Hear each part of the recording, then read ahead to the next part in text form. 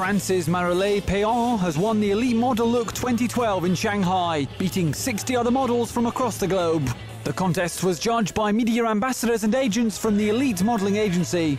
The annual event is one of the largest modelling competitions, having discovered such names as Cindy Crawford and Stephanie Seymour. Most of the contestants were just pleased to have made it as far as the final. Well, I'm really excited for tonight. I'm not nervous, but I'm very happy because we've all been very patient and we've been waiting for this very long. Everybody has worked very hard, not only the models, but also the people preparing the stage and the show. I mean, it's a big show with many people involved, and I just want to have a good show and rock the stage.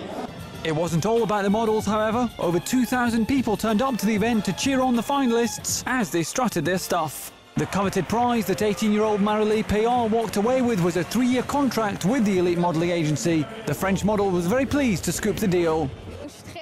I'm very happy. I can't believe this has happened. It's true that I had a dream to win, and I'm very happy to have achieved this. I would like to call my family and tell them the good news.